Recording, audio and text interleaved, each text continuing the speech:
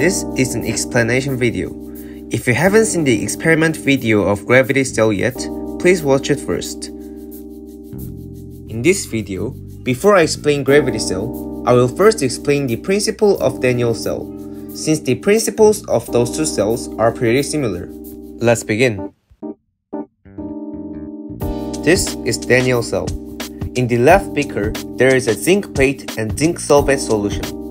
And the right beaker has a copper plate and copper sulfate solution. Two plates are connected by a wire. In this case, since zinc has higher reactivity than copper, this is the state of each element.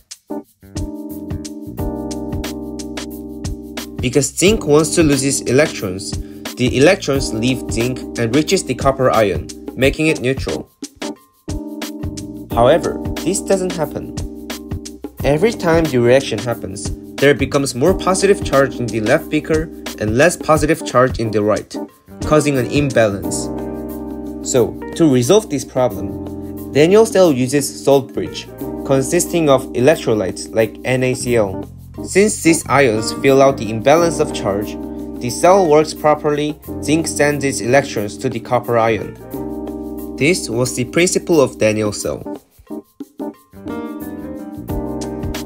The principle of gravity cell is almost the same as that of Daniell cell. Zinc is oxidized and copper is reduced.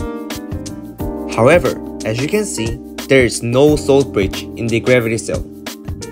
That's because ions can travel freely between the borders of each solution.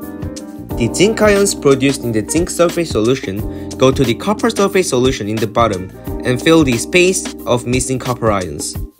Therefore, gravity cell needs no salt bridge, unlike Daniell cell. Thanks for watching!